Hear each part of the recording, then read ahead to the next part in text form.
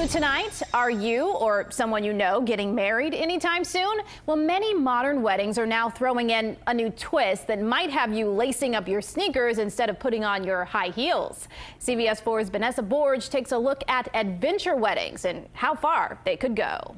As Brian and Marzi Douse reminisce about their beautiful Caribbean wedding, their pictures showcase more than just the gorgeous views and smiling couple. They chronicle the workouts that kept the bridal party and guests running around, literally, for a couple of days leading up to the ceremony at the resort. When we saw it in all the facilities that it hosted, basketball court, rock climbing, a big tennis court, it just clicked for us. We're, sports people. We like to work out. And so do plenty of other couples getting hitched, leading many of them to invite their guests to work up a sweat as part of the wedding festivities. They know I'm into this, fitness thing with a healthy lifestyle, and all of my friends kind of lead the same lifestyle as us. So they all participated, and I thank them for it.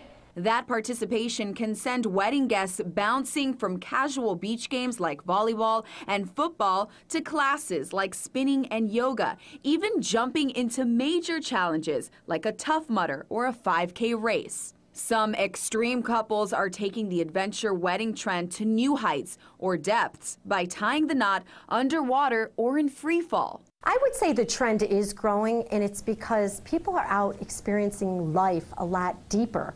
People don't want a regular wedding anymore. They want something that's memorable, not only by the bride and groom, but also by the family and friends. Jamie Miles of TheKnot.com says the sharing of wedding photos on social media has motivated brides and grooms to muscle out others' expectations and pump up their wedding with elements of their own personality. I think the rise in popularity of the personalization of weddings is really the result of just being surrounded by inspiration and incorporating these different activities such as hiking the day of the wedding or running to the summit of a mountain, exchanging vows and running back down might be something that you want to do because you haven't seen it before. As for Marzi and Brian, they say their adventure memories took more work to plan, but it was no sweat for them. There were some people that were hesitant to necessarily participate, but once we got them there, I think people had a lot of fun.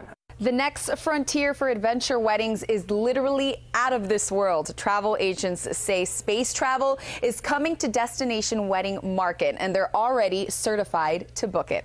Vanessa Borge, CBS 4 News Tonight.